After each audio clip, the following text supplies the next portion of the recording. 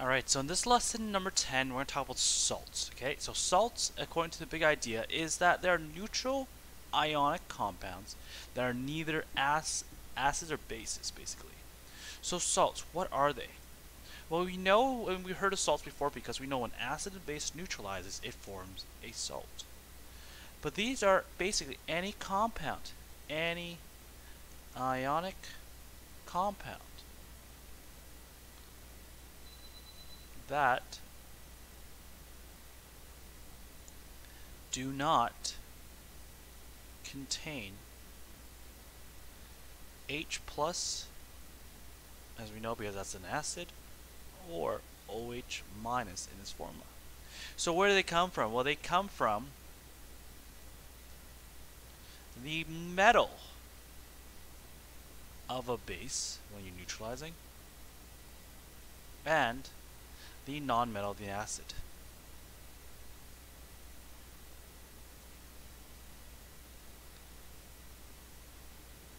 So how do they form? Well, here's an example of this, okay? So if we talk about, for example, we have, let's say, sulfuric acid, so we have H2SO4 plus, let's say, aluminum hydroxide, AlOH3. When they neutralize, they're going to first of all form water. We know that.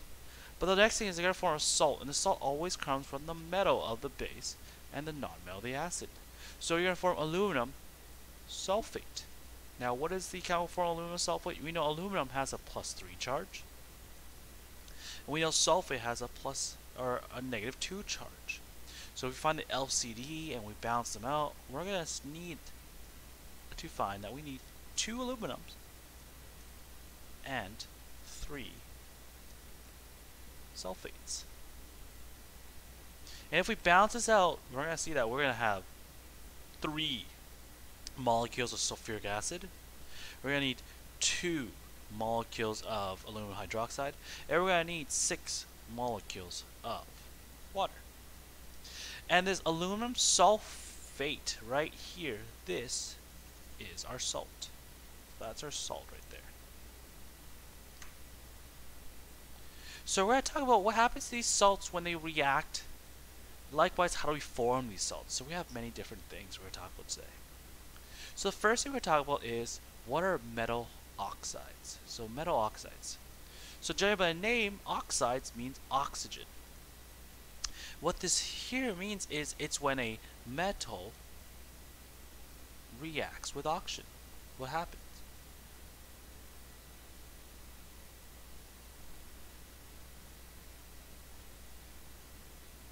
What happens here is that when these metals react with oxygens, they form some sort of metal oxide. So for example, let's say you have MgO. This is a metal oxide. So that means they contain oxygen as their nonmetal. And when these metal oxides react with water, they form something special. They form a base. Metal oxide plus water will always form a base. So an example of that, such as for example, if you have Na2, sodium oxide, when it reacts with water, it will form NaOH. It will form the basic version of that metal oxide. So this is an example of what metal oxides will do when they react with water, because metal oxides are, in this case, a salt. But what about non-metal oxides? Non-metal oxides basically means when a non-metal reacts with oxygen. So when a non-metal reacts with oxygen. So in this case, it could form, for example, SO2.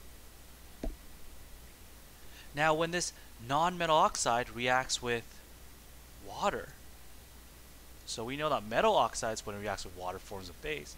Non-metal oxide plus water will form an acid.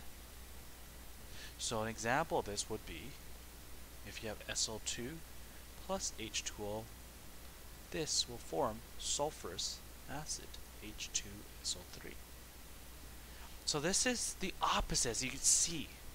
Where metal oxides, when they react with water, will form a base, while non-metal oxides, when they react, will form an acid. Now what's happening when an acid reacts with, for example, a metal? Well, in this case, we know acid-base neutralization will form a salt in water. But what happens when acid reacts with metal?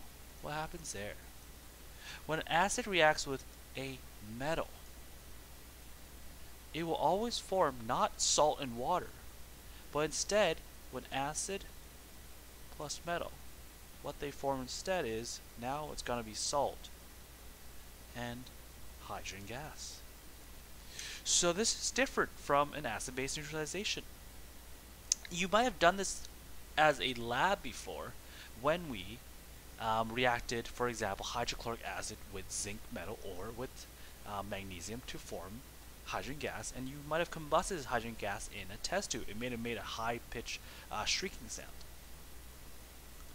So an example, this is for example when you had HCl plus, for example, zinc metal will form zinc chloride plus hydrogen gas. Now, this reaction, if you balanced it, would be 2 HCl. So you need 2 molecules of HCl to react with 1 molecule of zinc.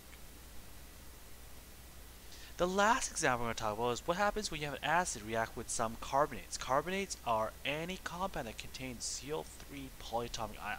So if you look at our polyatomic chart, you're going to see that carbonates are any compound that contains Cl3 2-. So it's a polyatomic compound. Polyatomic ion, I mean. Now when acid reacts with a carbonate, they actually neutralize acids because carbonates actually act as a base. And how do they neutralize? Well, when an acid reacts with some carbonate compound, what it will form is, it will form water and Cl2 and some salt from that carbonate and acid. So what happens here is, because carbonates could be in the form of, for example, limestones, calcites, those are types of carbonates, this in a sense neutralizes. So an example of a case like this that's neutralizing is, for example, if you had, let's say, sulfuric acid. Now when sulfuric acid reacts with, let's say, calcium carbonate, it's going to form H2O. It's going to form Cl2. But it's also going to form a salt. And the salt's going to be coming from the metal of the carbonate and the non-metal of the acid. So in this case, it's going to form CaSO4, calcium sulfate. So this is an example of what happens when an acid reacts with carbonate. And remember, carbonates are, in a sense, a type of salt.